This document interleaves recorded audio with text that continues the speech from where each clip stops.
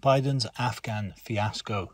On July 8th, in the East Room of the White House, US President Joe Biden said, "There's going to be no circumstance where you see people being lifted off the roof of an embassy of the United States from Afghanistan. It is not at all comparable."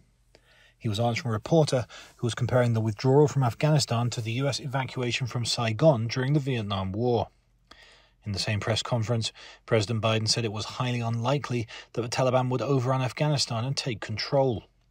Mentioning a possible contingency in Afghanistan at the House Foreign Relations Committee on June 7th, Secretary of State Tony Blinken said, "If there is a significant deterioration in security, I don't think it's going to be something that happens from a Friday to a Monday." Coincidentally, the fall of Kabul happened over a weekend, and the Taliban took over the entire country.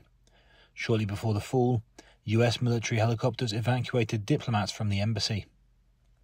Biden is commonly acknowledged as a diplomatic president.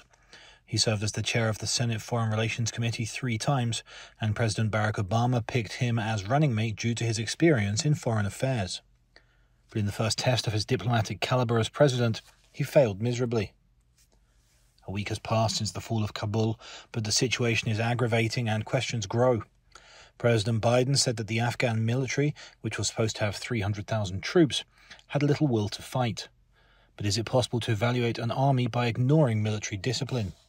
There were 2,500 American troops in Afghanistan when Biden was inaugurated. But when most of them withdrew, there were still 10,000 to 20,000 Americans left in the country. Is it possible for armed troops to escape before unarmed civilians do? 6,000 more troops were sent again for the evacuation operation. Some think Biden's mistake in Afghanistan is a disaster comparable to Jimmy Carter's naive response to the Iranian hostage case in 1979, George W. Bush's late response to Hurricane Katrina in 2005, and Donald Trump's inaction against COVID-19 in 2020.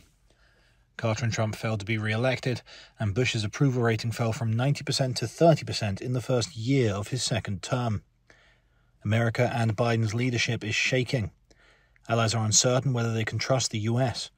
In the meantime, China is elated to have spotted the weakness. As new variables are added to US-China relations, North Korea could take advantage.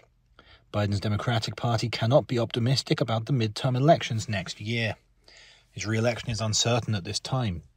As a fluttering butterfly can cause a tornado, I wonder what will happen after his mistakes in Afghanistan.